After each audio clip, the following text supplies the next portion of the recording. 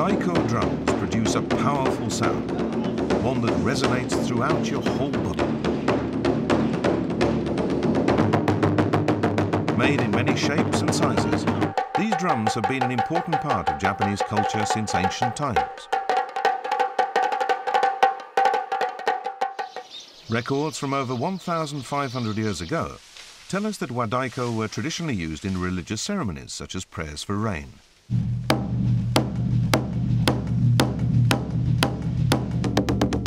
Even today, the Wadaiko is used as a sacred instrument in Shinto shrines.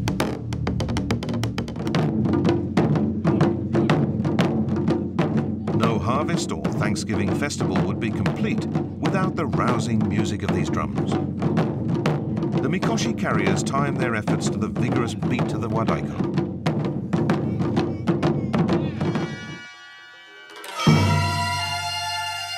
The traditional Japanese musical art of gagaku has a history going back more than 1,000 years. The Wadaiko is a key instrument of the gagaku orchestra. In the old days, gagaku was played exclusively for the imperial court, and these Wadaiko are all splendidly decorated. Giant Wadaiko stand on each side of the gagaku stage. These are a full 2 meters in diameter and have especially gorgeous ornamentation.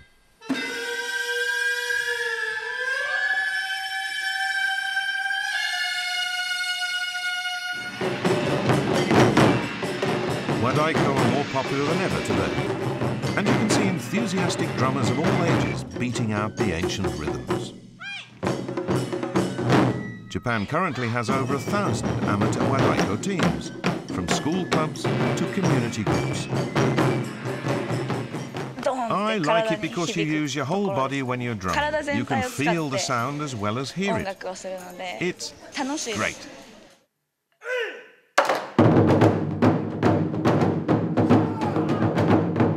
This world-famous professional Wadaiko group has created a unique sound with their traditional drums.